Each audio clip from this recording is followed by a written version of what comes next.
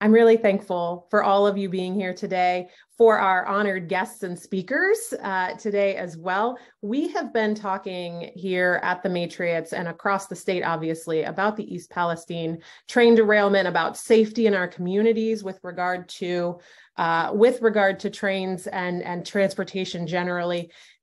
And this conversation today is incredibly exciting for us, not only because of the impact that it has on our communities and for women in our communities, but also because the two speakers today both had actually today conversations that lead the state in a better direction with regard to transportation. I'm excited to talk about that throughout our conversation.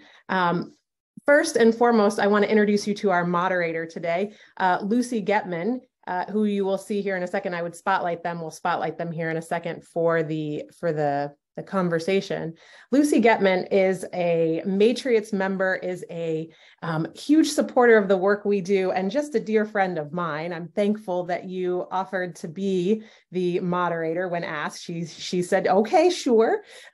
Lucy is the immediate past executive director of Women in Government, but is also an adjunct professor in politics and at the American University. And she was this just 2-3 months ago, a finalist for the Columbus city council appointment. And so you are engaged in politics in our community. You are engaged in helping ensure that women and voices are heard across our city. You lean sometimes dangerously into the challenges that are placed on us by government. And so I'm thankful to have you lead this conversation with your grace and with your your guidance. You are just a voice in Ohio government. And so I'm excited to have you here in Ohio politics. We also have with us two of our previously endorsed candidates at the Matriots.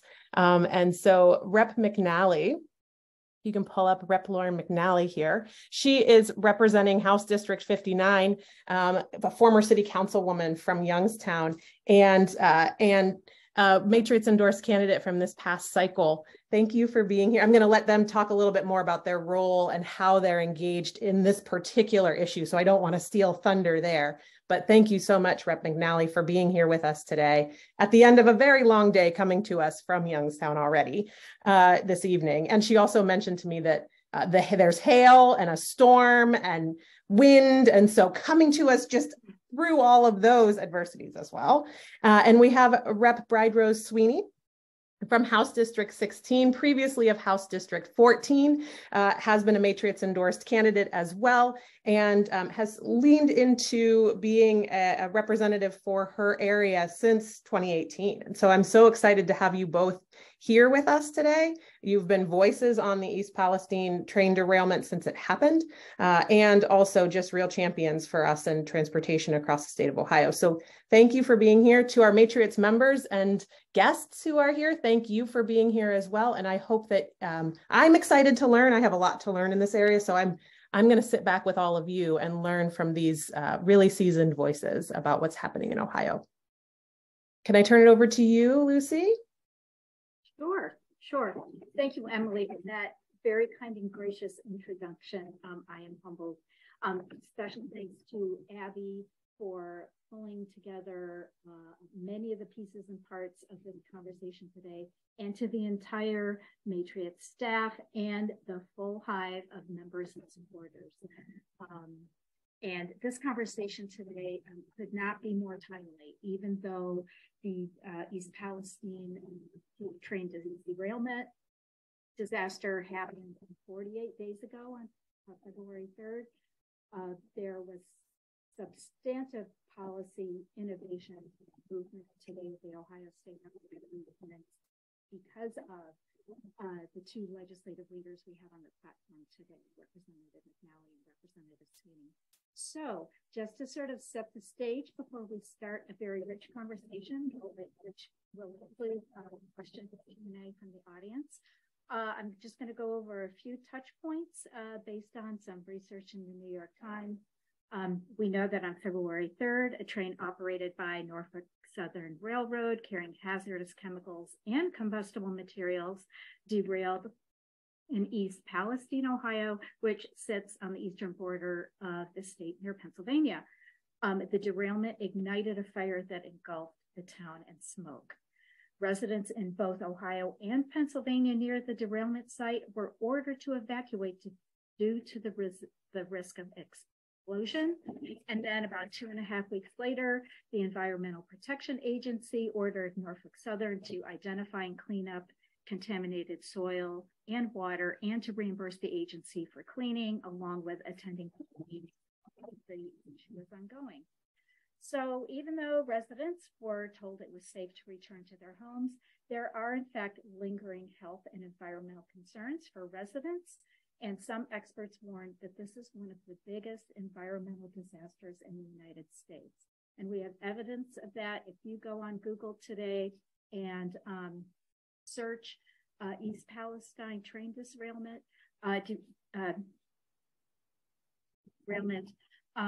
you will get 6.5 million hits in less than 1 second. So it's impossible to overestimate the significance of this event for Ohio communities and for the nation.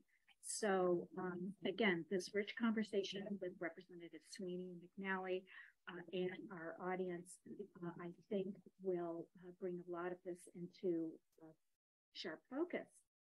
So without further ado, let me start with the first question, because I would like to hear from each of you about your experience of the derailment, what has been the impact on your community and to other communities in and around Ohio. Going in alphabetical order, Representative McNally, would you like to start us off?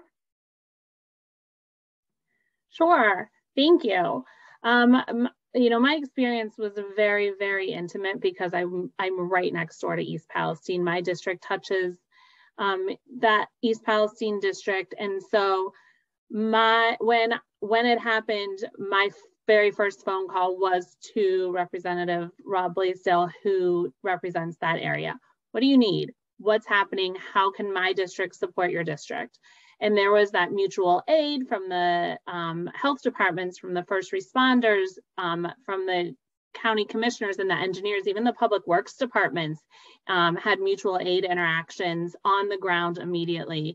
And so for those first 2.5 weeks, my role was really of the constituents in the area, my district and her district, on the ground, making sure that the people were being heard, being supported, getting their questions answered, that all the information that was flowing through in the right way, and that we were being responsive. At the same time that was going on, you know, I also needed to work on some stuff in Columbus because it was apparent and immediate. It was very apparent of things that we needed to do at the Statehouse to change the course of what was going to be a very long and what will be a very long recovery for this town. And so I had a very hands-on experience for those first 2-3 weeks. Things are starting to kind of slow down a little bit from that regard, and now it's more just the constituents checking back, double backing. Are you sure we're good? Is there any new information? They're very, very needing of information. They just want reassurance, and they want to hear it from the people they know, not from agencies that maybe they've never heard of. They're a small town, right? So they're very hands-on with their local government. That's who they trust. That's who they want to hear this information from. And they were very overwhelmed by all of the descending people and media that happened in this town. And it got to a point where we really had to ask people to back off and to give them some space and to help from a distance, because it had gotten to a point that it was too much, and it was not doing anything to help them from a mental perspective, and it was getting in the work of the cleanup, honestly, of the people the EPA who was on the ground working every single day. people were just getting in their way. So that was my experience. Again, very hands-on. So I'll let Rep. Sweeney talk about kind of the bigger picture of what the other districts were feeling and hearing, because it definitely had a huge rippling effect. Thank you. Oh, you're on mute. I'm sorry. After all this time, my apologies. Hi, everyone. I'm Representative Sweeney, and I just Representative McNally is such a fantastic representative. As a freshman lawmaker, to have to deal with that kind of a disaster in your county that you represent. She really was a masterclass of working bipartisanly, communicating with our caucus, the other members. So I really cannot praise her enough for doing that work, being there for her constituents. And while she was doing that, it became clear that it impacted her community, the community of East Palestine and that surrounding neighborhood. But obviously there was this recognition of every community in the state of Ohio. I've honestly never had so many phone calls and direct personalized letters to my office of fear, knowing that when that train, it came through Cuyahoga County, it went, anyone that has crossed a train, looked at train, they were fearful. And at the end of the day, not only looking at that, but this is not a new issue with rail safety. And I'm in my 5th year of being a representative. I'm actually in my 10th year of working at the Statehouse. And in my 10 years of being from a staffer to an aide, I've watched the rail unions come before the General Assembly and say, the way that we are transporting, the way that the rail companies have complete control over the safety and the regulations, both on the federal and state level, it is unsafe and something's going to happen. I've heard that for years and years and years. And then having this wasn't a one-off case. This wasn't a freak accident. This to me was very clearly the only natural outcome of lawmakers and of not addressing this issue and allowing the rail associations have complete monopoly over the ability to regulate themselves. And so from my role reacting to, I don't, it's not in my neighborhood, but my constituents are concerned, and trying to act and use that political window to force this issue and to try to actually make movements on lasting change. We're going to be there to support Representative McNally and Rob Blaisdell to help the continual efforts of East Palestine. I am the ranking member of finance, and anything we can do, we're going to look at that. We're not going to leave them behind. When the TV crews are gone, we still need to make sure that that community is not impacted detrimentally, but also what can we do to make sure that this never happens again in the state, to give confidence to every single Ohioan that they don't need to be fearful, and that the lawmakers in this state are going to put their safety above the needs or the wishes and desires of the Rail Association. So that's kind of my role in all this, is just really uplifting the work and making sure it doesn't happen again. Thank you very much. And both of your responses really dovetail with the next question is, of course, what to do short-term and long-term. And today was a momentous day in the House of Representatives. Substantive policy was approved by very large margins. And I'd love to give each of you the opportunity to speak to both the resolution that passed and also anything you'd like to say about the transportation budget. Representative McNally, would you like to talk about HR 33? Yeah, thank you. Yeah, it was just an amazing day. It was a really great day for the institution of the House, in my opinion. The way that everybody came together in a bipartisan way without controversy to just do the right thing, and do the right thing by not just East Palestine, but by the citizens of Ohio for the long term. And so, you know, the resolution that Rep. Blaisdell and I jointly sponsored today that was passed at the House, it was the kicking off point. It was the first piece of legislation that we wanted to get forward to just start the ball rolling on the numerous pieces of legislation that need to happen long-term, both at the state level and at the federal level, in order to ensure that this doesn't happen again, ensure that if accidents like this do happen, we know we have all of the right information and we can respond in a very cohesive and proper manner, and then we can take care of things in the long term. So, you know, that was the biggest point, or the biggest point of this resolution, was to get that conversation started, to tell the federal government, this is what we want. This is a piece of what we want. This is part one of a multi-phased, you know, approach that we need to take. But let's start somewhere, and this was a great place to start. Basically, the resolution asks the federal government to let Ohio know, local and state governments know, when a train carrying hazardous materials traveling through their town or state. And it's information the federal government already has, because these, whenever you're carrying hazardous material, you have to fill out paperwork. You have to file it with the federal government. So it's not putting any kind of undue burden or asking them to create some type of new system. It's literally just asking them to give us that information that they already have. And so we also, you know, in part of the testimony that I gave, I talked about just the idea of hoping that the federal government can, all of the laws that they are reviewing or that they may come up with, that they look at them through the lens of what has happened in East Palestine. And that is how they approach whatever necessary changes they need to make at their level as it relates to this incident.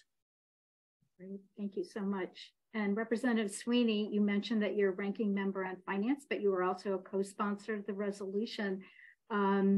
What do you see the role of the state legislature being in the months and years to come?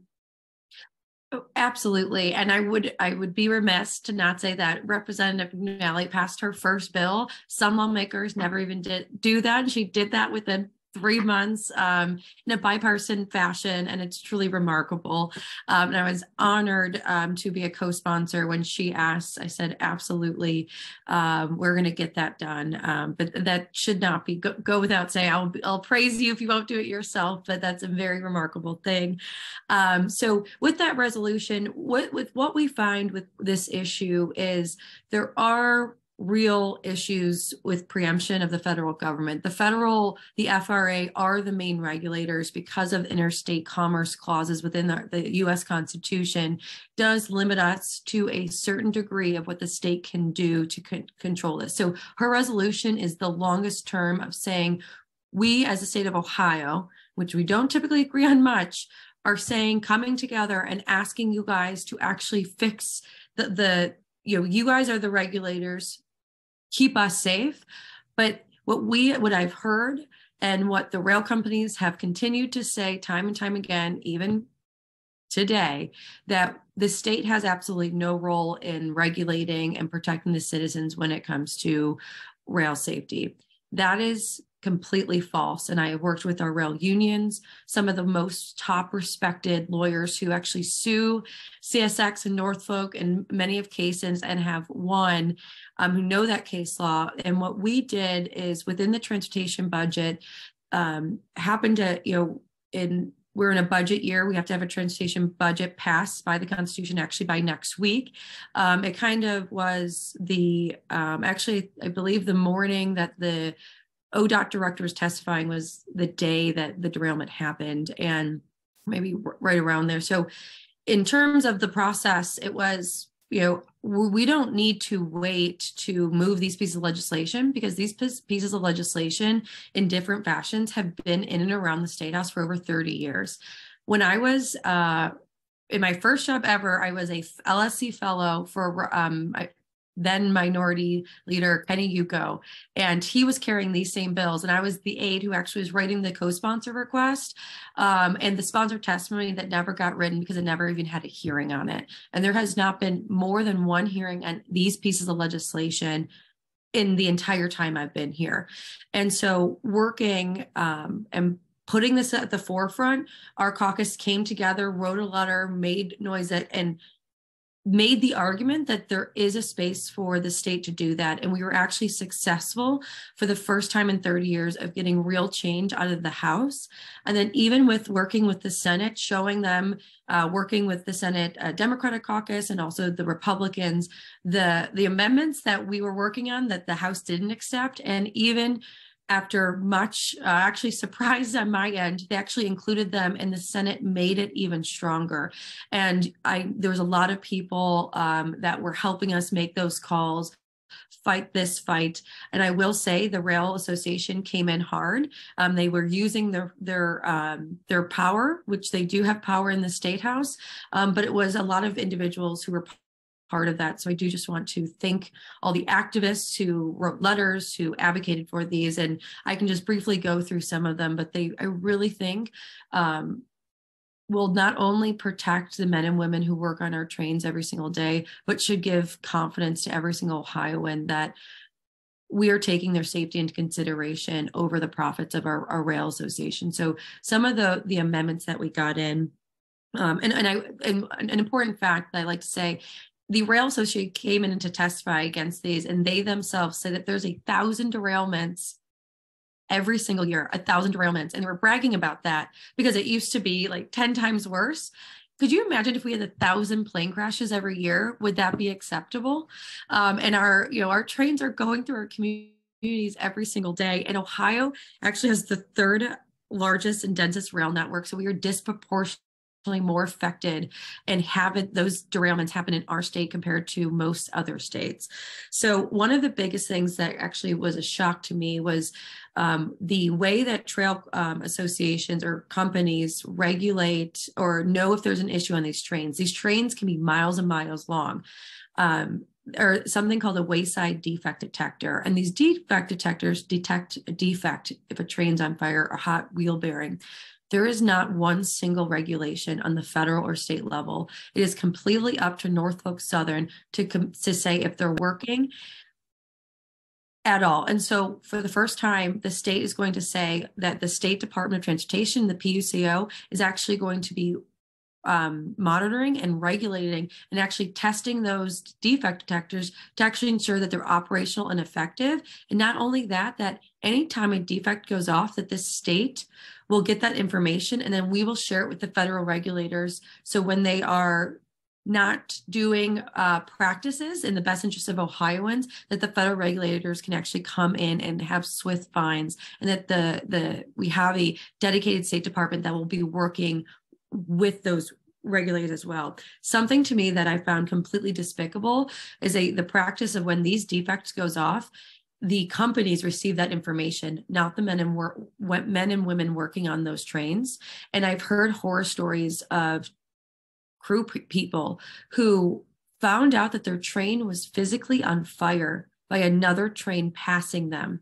And the company knew about it, but there's no obligation for the company to tell the train members on that train.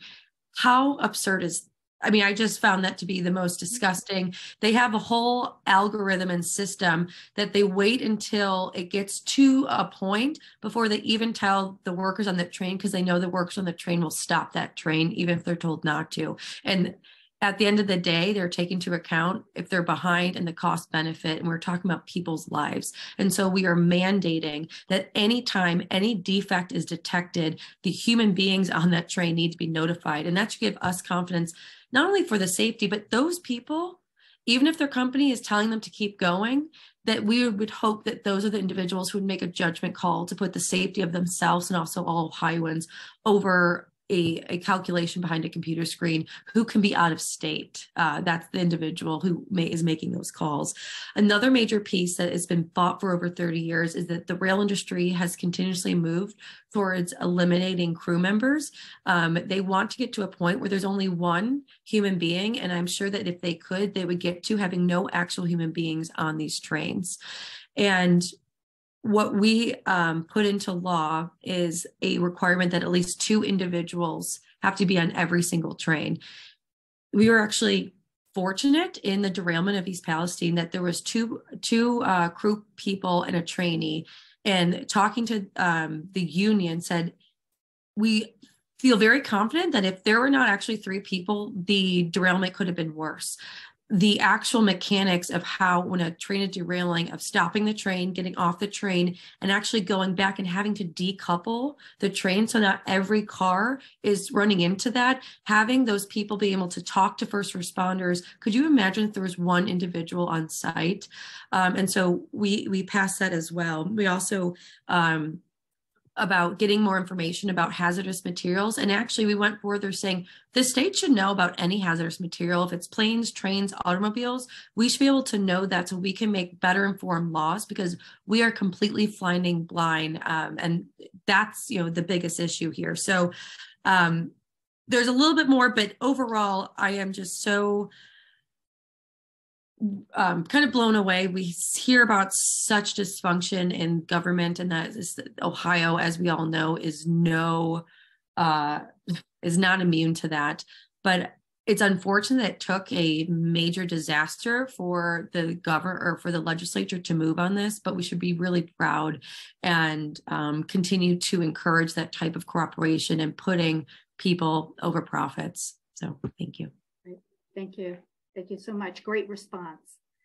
Both of you talked about the importance of responding to constituents, and certainly there are very valid, legitimate concerns for the health and well-being of people who live in or near the area of the derailment.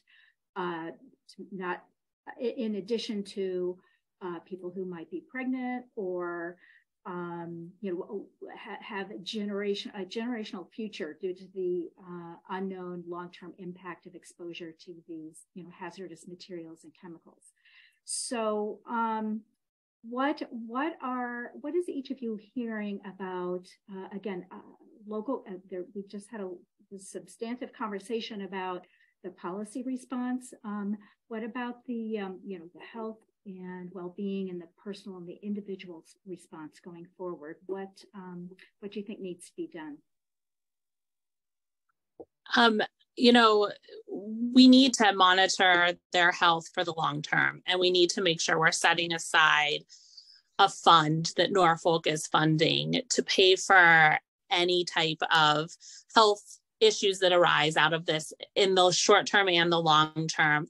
And that is something that was discussed within less than a week of this train derailment happening, when our Democratic senators and myself convened a roundtable with some of the health officials, some of the agriculture officials, environmental officials, and safety services, and we talked about what happened, what the response to what happened was, and what we should do in the long and short term as the state to have a better response if something like this happens. And one of the things was specifically this long-term health monitoring system that has been used prior, that we have in place under OSHA for our own employees, that we can extend possibly to the residents of East Palestine and set something like that up for them. And then, like I said, again, the second phase of creating a fund that Norfolk pays into that would take care of medical concerns. Because the reality is we don't know what the long-term concerns are going to be. And so monitoring those and catching them as soon as we can, if anything does come about in terms of symptoms or anything, will be the best outcome, will be able to have the best or ensure the best outcome for the residents and their health. Mm-hmm. Right. Representative Sweeney, other thoughts about that? Yeah, I mean, I would say Representative McNally's more in tune with that, but especially as the ranking member of finance, of looking at how we can financially support and making sure that it is a priority of not only the health, but also the city itself. And that is people's homes and their hometown, and making sure that we are supporting them with whatever they need financially now into the future. I think what we see a lot of times with these disasters, it's, everyone's there when the TV cameras are on and the spotlight's there. But I know Representative McNally and our caucus will have her back to make sure that we are fighting now, and as long as they need additional resources for their health, for the economic viability of their city, to make sure that their safety forces have the right equipment to do what they need to do to serve the people in that community. Great, thank you. Well, we're starting to get some questions in the chat, and we will get to them in about 5 minutes or so, but there are a couple of other questions I'd like to pose to our esteemed panelists. Both of you have referred to a moment of genuine bipartisanship in responding to a situation that has implications for every citizen of Ohio. Does this extend to Congress? I understand that Ohio's senators are engaged in a statewide response from the perspective of Washington. So what reflections do you have on bipartisanship in Ohio, in Washington, D.C. on this issue, and how might we extend that culture of bipartisanship going forward? My gosh, that is a really, really heavy question. Today was a day on the floor of just genuineness, genuine concern for the citizens of Ohio, for what happened to us as a state, and thinking about people first over anything else. And if we continue to do that and put people above anything else, as Rep. Sweeney said earlier, people above profit, people above whatever, I think that we'll always be able to get to bipartisanship. From talking with some of our railroad union folks who have been working on the federal side, this past week, they said they are very hopeful that things look really good with the bills moving through the Senate on a bipartisanship, and they think that that bill will get out of the Senate with an affirmative vote. But the House is having a little bit more trouble, mostly because they had two versions of a bill and trying to marry those. But it's been a really good experience as a freshman lawmaker to go to handle this process, or be able to handle what's going on, because of the support I had from my caucus, from the Senate side of the House, and from the Republicans across the aisle. I'm the only Democrat in the 3 counties surrounding me. So I'm surrounded by all Republicans. So we had to work together, and it was a very good experience. It was a very positive experience. They were very willing and helpful and hopeful and just supportive. And again, I think it's that people over anything else concept that everybody had in mind that got us to that point. But I'm sure Rep. Sweeney can give a lot more insight than I ever can, since, again, I've been on the job, 11 weeks now? So she probably has a lot more thoughts about it. No, and that she Representative McNally is exactly right. I will say, I'm just such a realist. So I'd love to sit here and tell everyone that it was just because everyone truly cares about people over profits. I think for some, the reality of it had to take a derailment. It had to take a disaster to wake people up of that, when the unions had been coming year after year and saying that something was going to happen, for something to happen for them to believe that you shouldn't just take everything that the rail associations tell you, or the rail companies, at face value, and that there's real people behind the policy that we create. I think oftentimes I find in the State House, when we're sitting there slashing numbers, I mean, those are real people's lives when we make massive cuts to government services, when we fail to move things through the legislature that is about public safety, that there are real human lives. And I think because this disaster happened, and you can see the footprint of all of the rail, it's real. I think lawmakers were afraid, their constituents were afraid. This wasn't Republican or Democrat, but there's definitely one side that definitely was unwilling to ever move that. And I will say on our side, we made an effort, because sometimes the natural reaction is, we told you so, you guys caused this. It is the lack of the majority party who's been in power this whole year. We didn't do that, because we knew that, as much as we were very tempted, as much as I wanted to say that this is your fault, I don't even necessarily blame Norfolk, because we knew better. It is our job to keep Ohioans safe. It is their job to have profits. It is our job to make sure that companies are not taking advantage of us and making sure. And so we really thought, if we actually care about people over everything and not political wins, we came to the Republicans and said, this is our proposal. Let's do it together. We're not going to make this a political football. And actually working and not hitting them over the head, I think, is why we were able to be so successful. And, took some convincing from even our own Democrats to say, no, it's about, we did all the work on this, we did, the Democrats, but from the public, it was, we did this, together, but we couldn't have done it without them. And so it's kind of for not just, I do generally think that there were some people in the majority party who would have never voted for this unless it happened, because they generally changed their mind. I think there was others that saw that it would have been probably a bad PR look to be the only person voting against rail safety when we just had one of the worst disasters.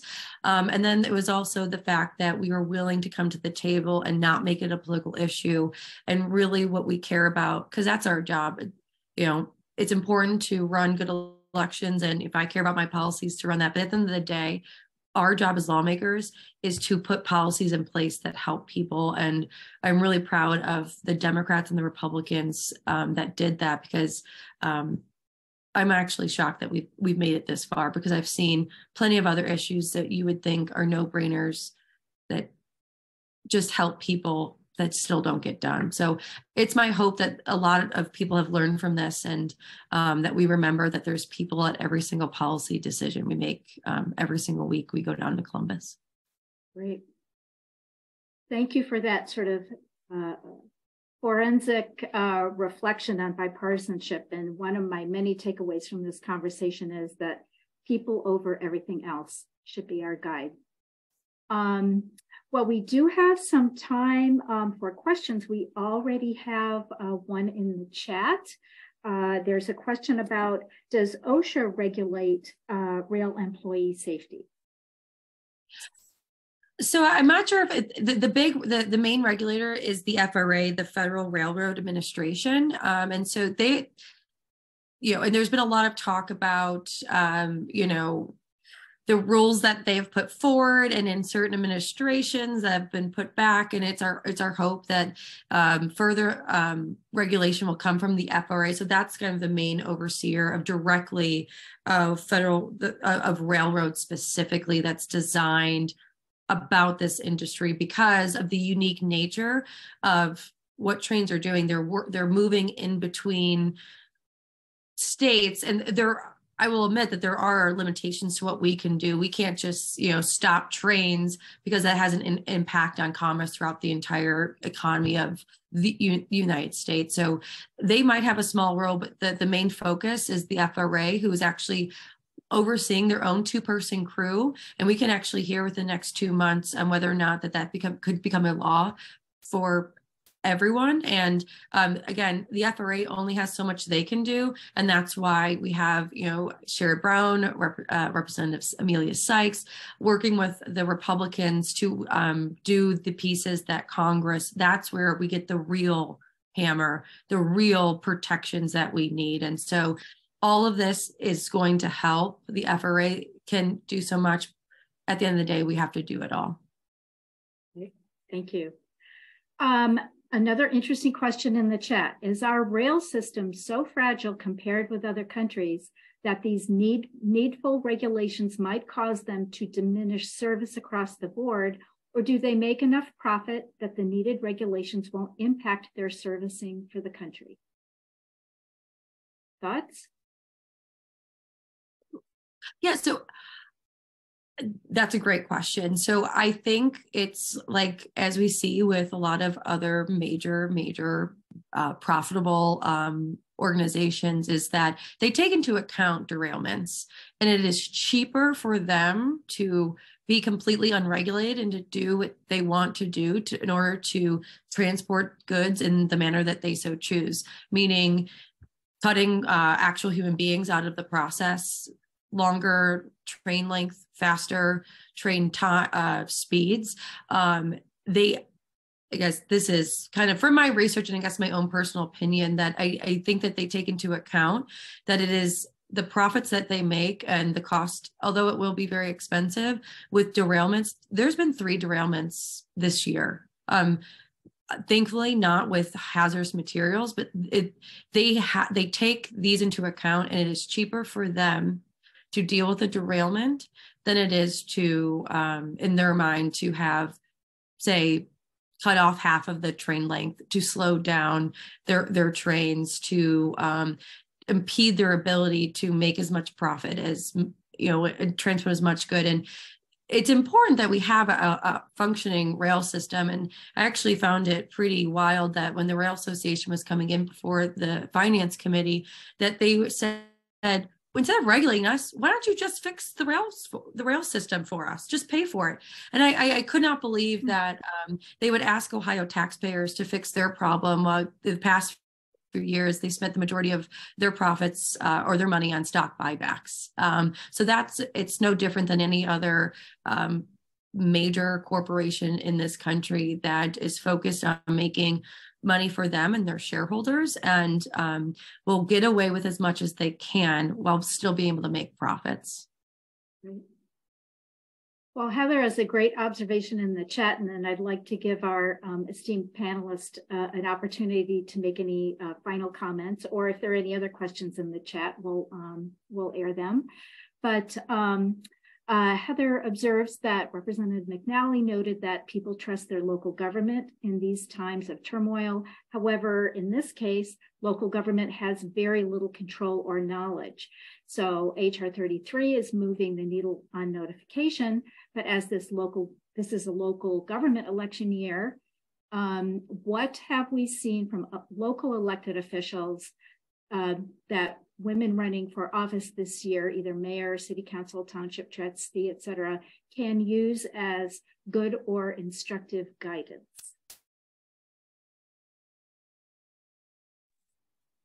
That's a great question. I think if you're running for local government, the biggest thing you need to build is trust. And because you're the one that they can touch, feel, have access to, are always on the ground in that city, in that community. And so people running for local government really need to start there, and they need to start with just those, making sure that they're building trust, building communication, and enabling it in putting forth actual facts at the local level, and in having the relationships at the other levels to be able to put forth those facts, because you're going to be turned to first before anybody else. They have your number more than they have Rep. Sweeney's number, my number. although being a former local council person, everybody has my number still too. But that's, and then they turn to us next before they get to the federal level, right? So they're comfortable with the people that are closest to them, and that's your local government. Those are the people that are affecting you every single day. So that's why they turn to them in these times of need and crisis. That puts a lot on their back, and that puts a lot of expectation on you if you're at that level. And in a case like this, it was chaos on the ground for a while. And it was chaos because of the local governments didn't know who to go to, who to talk to. And the local responders, they didn't even have the right. One of the issues was for the first responders was the radio system. They couldn't talk to each other. They couldn't talk to the other first responders coming in to help. And so, I feel like I went down a tangent and try to circle back to your original question of a piece of advice for people running for local office, and that issue of them really trusting you. Just know that they're going to turn to you, and you need to be there for them. And those phone calls that you get, sometimes they may seem tedious, but they're really important for building that for if the big moments happen. Great. Excellent advice. Thank you. Okay. Seeing no other questions in the chat, I'd love it if you, Representative Sweeney and Representative McNally, would provide us any final thoughts. I'll go first, if that's okay, Rep Sweeney, just because I'm still unmuted here. But I think my final thought, this is the Matriots is a women group, and I would be remiss to not say that the women in this situation are the ones that stepped up. The women on the Senate, the women like Rep Sweeney, Rep Blaisdell, our leader Russo, we were the ones that moved first. We were the ones that took the initiatives first and started doing the work that needed to happen both on the ground with our constituents, but also at the state house and through legislation. And so kudos to the women who really hit the ground running when this happened. And I'm really grateful for everybody who sort of picked up different pieces without even needing to be asked, without even needing to have that conversation of, what do you need me to do? They knew what to do, and they just took off and ran with what needed to get done. And I just think it was just a great testament to the fact that women roll up their sleeves and work. And I was just really proud. And I was proud today on the floor with just two women carrying this resolution, and with Rep Sweeney carrying the transportation budget. It was exciting as a fellow female to see that happen, to see the women take charge in this situation. Thank you.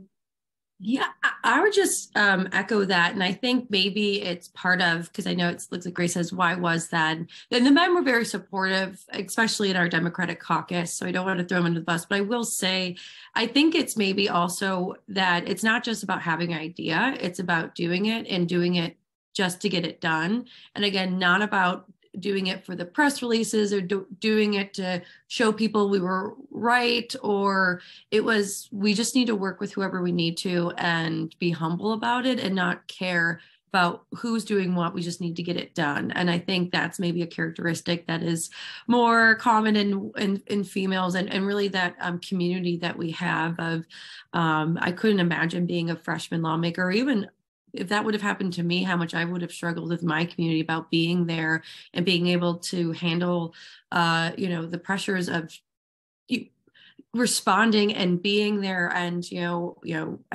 I was even remarked about how many people were driving up and helping Representative McNally and understanding that and not trying to do it for the TV cameras or to be there on their social media. It was just to be there for her and to let her know what's best for her community. And honestly, I think, I will say that, there was a point when this was in the Senate that we kind of got word that they were going to strip all of these out. And, I've talked in other panels and, a lot of people at the end of the day, it can be, and I know everyone on this call has been activists, has done the work. And I really just want everyone to know that it is exhausting work to fight for democracy, to fight to have women to have their place. But it does sometimes work. And I will say that if it wasn't for groups like yours who pay attention, who care enough to even be on a Zoom call at, almost 6 o'clock on a Thursday, that care about their communities, that's the only reason why it gets done. We can't do this without having an army behind us. And I think they knew that, honestly, a lot of people just didn't want the political pushback of voting against it. And I think that pressure only comes because of you guys. And so thank you for everything you do and will do to ensure that we have, a fair government that's working for the people. And I think that you guys should also take this as, a reminder that it does matter. So thank you all. Well, thank both of you and your comments. Well, first of all, let me say you're getting a lot of love in the chat. People are absolutely, you've knocked it out of the park, and you've got a lot of gratitude and appreciation in the chat. So thank you. And your comments, Rep. Sweeney, are the perfect lead-in to turn the program back over to our CEO, Emily Quick-Schreiber, to kind of wrap up, because this really is about the army of women who are changing the political landscape in Ohio. So thank you both very much. And back to you, Emily. Thank you so much, Lucy. Oh my goodness, I have been making so many notes over here. This was fantastic. This was fantastic. Not only educational and telling us, what happened, where were we, where were each of you, where were your teams, but how we make things better for Ohio.